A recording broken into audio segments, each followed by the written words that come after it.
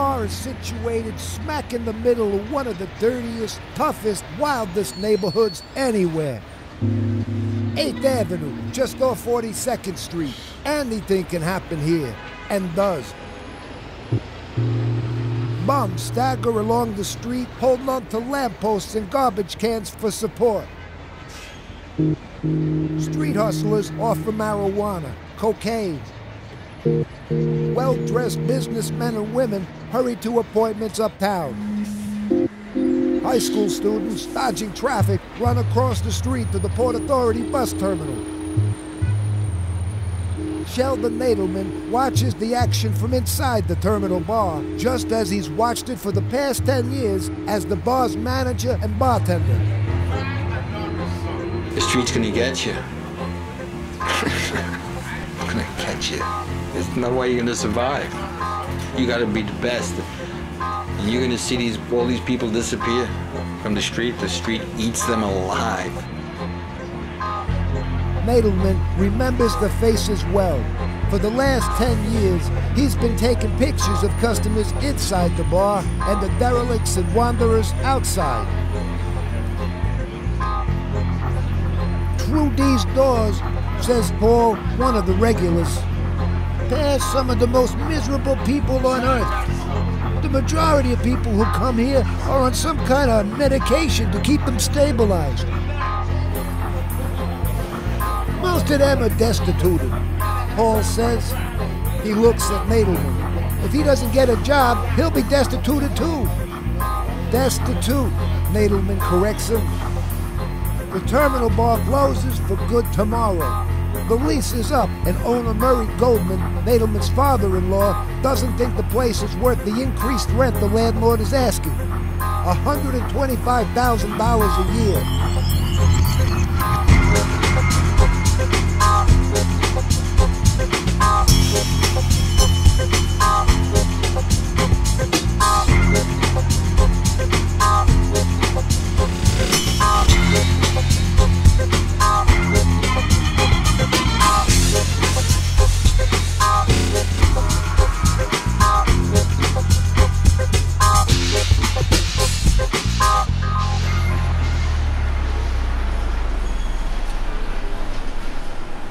The bar is not much to look at, inside or out.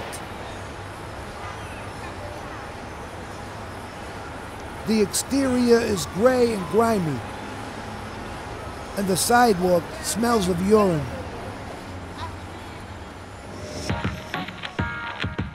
The interior is drafty, but there's plenty of room.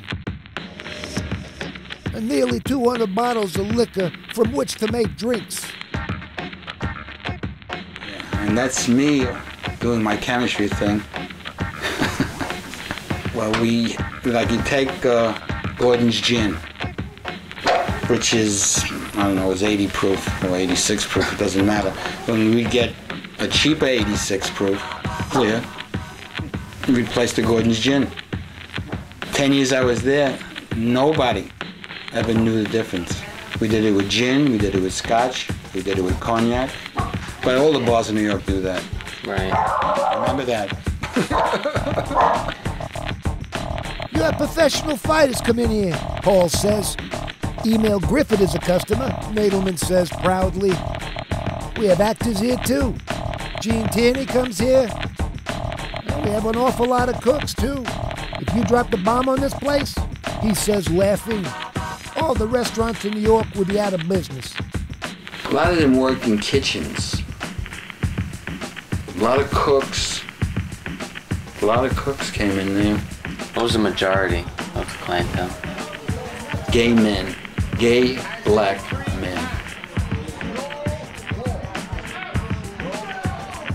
A banner announces open house on New Year's, featuring Ruth Brown. That's not the famous Ruth Brown, Paul says, but Ruth Brown, the female impersonator. At the terminal, anything goes. It's the bar one magazine called New York City's toughest.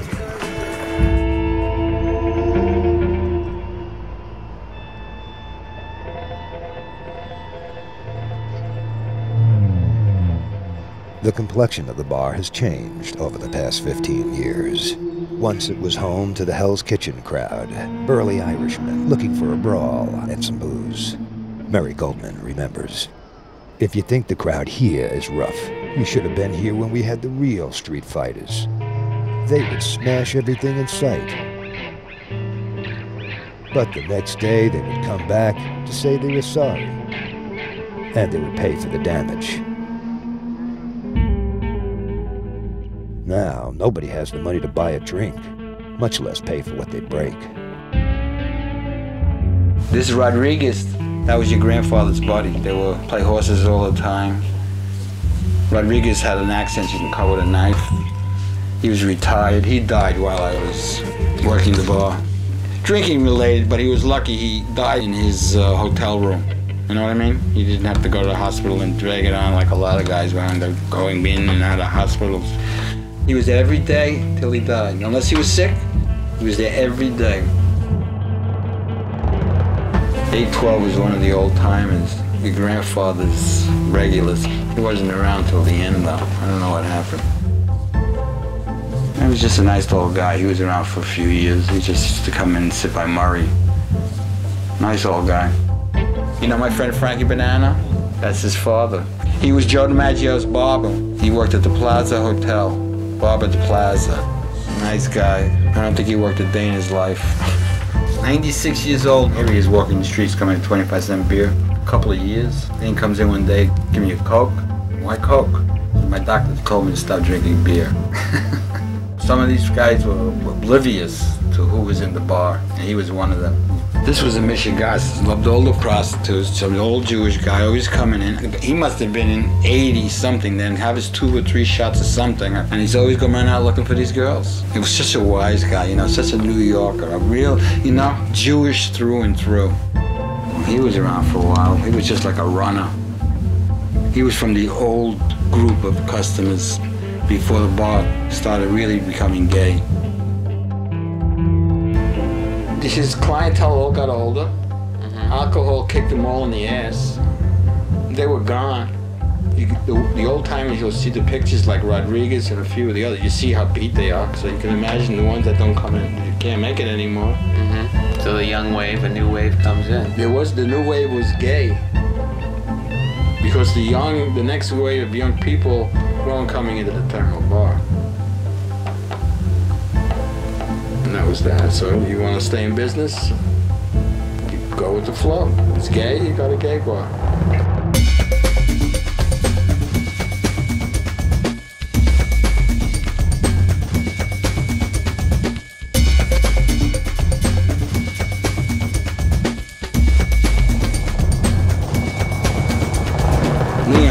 Leon was a school teacher in Brooklyn. He came from the South, I think North Carolina. I met him right from the beginning. I got pictures of him all the way through. You got to see how he deteriorated over the years. He was stabbed. He brought home a trick, you know, him and this other gay guy picked up a trick in the street. Drunk, he was drunk, always drunk. Brought him to his apartment. Guy pulled a knife. Killed him. Killed him? Killed him. Oh, he came into my life. I don't know his name. Oh, Sandy. Sandy came into my life. Sandy was an elevator operator around the corner. And he was gay, but he was married and he had 2 children who both wound up in the penitentiary. This picture always dumbfounded me. Here he's got all this ink on his shirt. And here there's no ink. They had a big fight that day, him and Tommy. They were lovers. Demented. Drinking, fighting, hitting one another. There were 3 brothers, all gay, and one of the brothers, his name was Princess. They were all gay. And the father was gay too. This is Jimmy Jones. Jimmy Jones was a regular. He loved you. He loved your grandfather. He liked me too. And he drank Canadian Club, which wasn't Canadian Club. He drank it for 10 years I was there. He had a special glass, you know, special glass, got Jimmy Jones glass.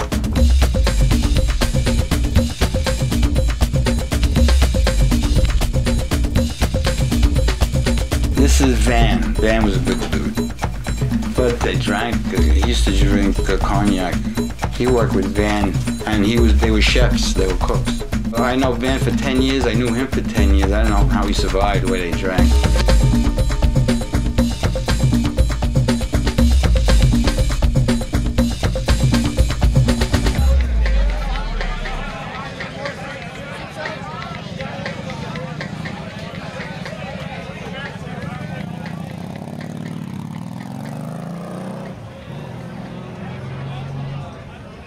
Nadelman looks at the terminal's muscular bartender, who everyone calls Jersey.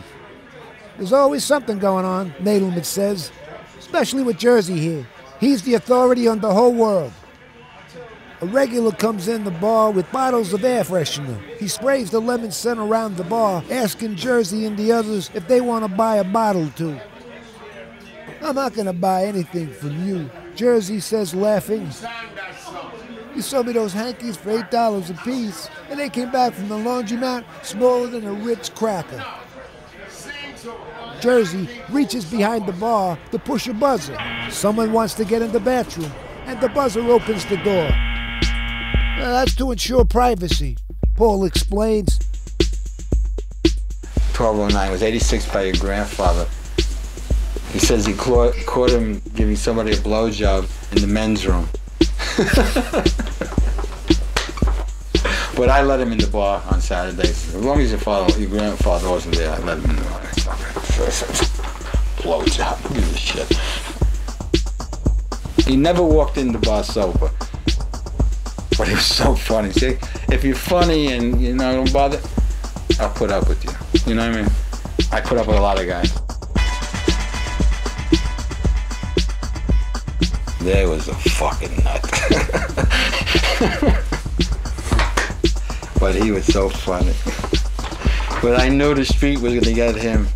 I don't know if he was a pimp or whatever, but he could talk.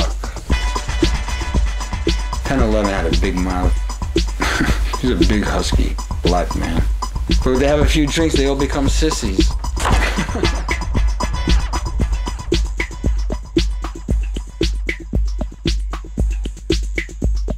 07 is Adam.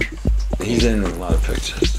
He was an important part of the show for quite a while. Just that he was around, Even when he was in the bar, I felt comfortable. Because there was times where you feel comfortable with you got a certain group of assholes in the place, It's always nice to know there's somebody there that you can depend on. But he was always good, and I knew how to treat him, Which is important. Not that I treated anybody differently. If you were an asshole, fuck you, you're out. I just... No holds barred. Goodbye, it's goodbye. 320 was a nasty ass wino. He was 86. I wouldn't let him drink in the bar. And he was Adam. He was a good friend of Adam. Just so he was just one of them nasty motherfuckers. Fuck you, we'll see. We'll see. Number 21 came into my life. Bad news. He was 86. They come show up in life. They think they're gonna take over the world. 9 out of 10 times they're drunk. That's the big edge. Big edge. All you gotta do is call momentum.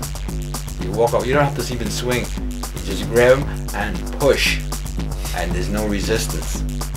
And once they're on the move, whatever's in the way, they're gonna hit. And they're gonna hit.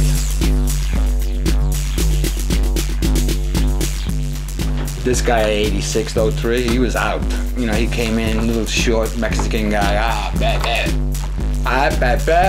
You're not even gonna use the John, my man. I wouldn't let him drink in the bar. I couldn't drink in the bar. He was a shoe shine guy. Pain in the fucking ass. 99% of the time they had too much to drink.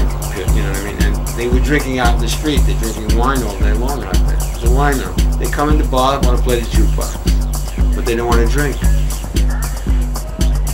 Conflict. So what do? Go behind the bar and you lower the jukebox to no sound. That's it. Then they go.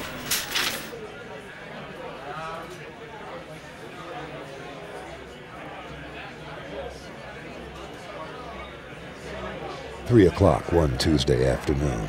It is not a bar hopping time. But the habitué of this bar have little regard for clocks. And so all 12 of the red and green stools are taken, and customers are standing too deep in a miasma of smoke and rancid air. A disturbed man comes in, his hands describing circles, his conversation conducted with imaginary foes. Before he gets to the bar, Jersey has poured him his drink. He slobbers, nods his head, and walks out. Jersey throws the glass in the sink.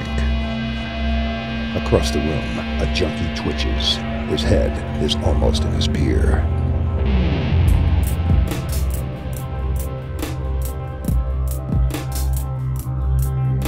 905, I don't know his name, but he was down there and he wound up a junkie somewhere.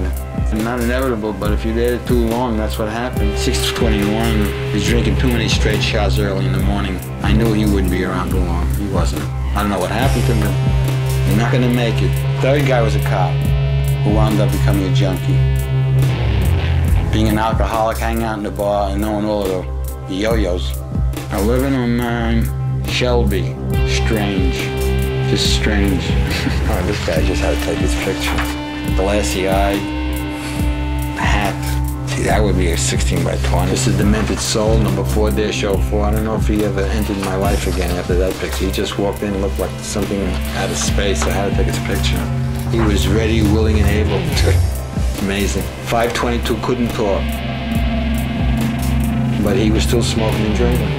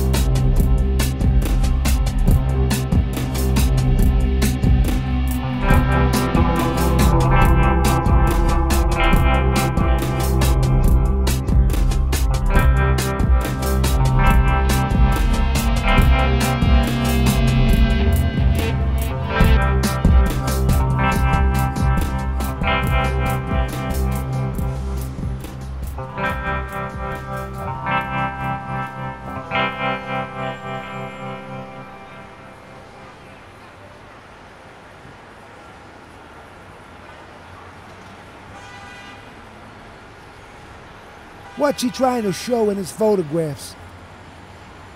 I'm trying to tell people what's happening, Nadelman replies. If you don't put it down on paper, nobody knows. The people who come out of the Port Authority are so jaded. They come out there in the morning, step right over the bodies, and go to work. And they step over them on the way back, and nobody says nothing. When one person's lying in the street, everyone's lying in the street. The sounds are great.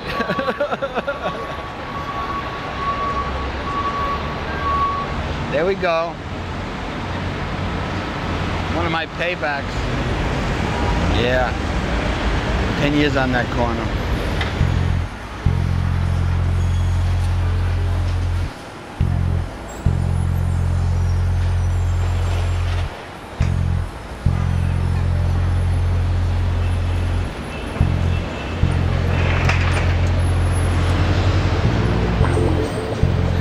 That's the video store, huh? Yeah, huh? There was one entrance about over here, and there was one entrance on the side there. The subway was right here. This was the subway entrance. And then as you went down, the bar went all the way up. There was a door here, the bar went up to here. There was a liquor store.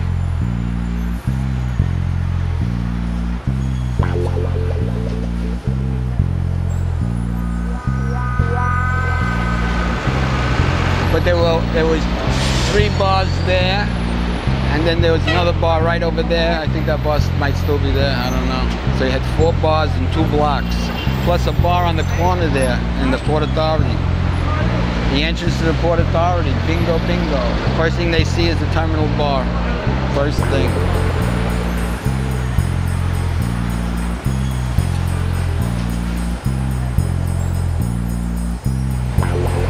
All right, but nothing really has changed around here.